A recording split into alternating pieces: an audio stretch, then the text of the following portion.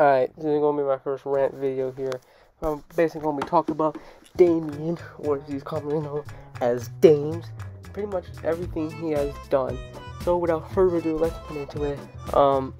Basically, he framed me for being flippin' homophobic.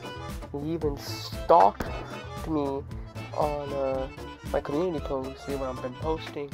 And he laughed at my dead dog. And he laughed at me being in a car accident and he going mocking me and made a bad drawing out of me. Like, you're like, I can't forgive someone who freaking did that and sexualized daughter of Apamos OC Lexi and Tanya's OC Harmony, mind you. And he did the same thing to Gabrielle Bernal, was OC Amy the Shark, though sadly I do not have a screenshot of that to show. But he even forgave Joa after everything he'd done, like saying the N-word and all that, saying, "Ooh, white rappers say you on time."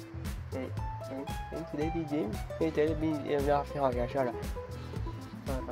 So basically, everything that thing is done, framing, believing misinformation, believing a faker, mocking me, disrespecting me, sexualizing OCs, and everything. He is just like Joa. Mind you, he is just like Joa. Anyway, and that's it for this rant.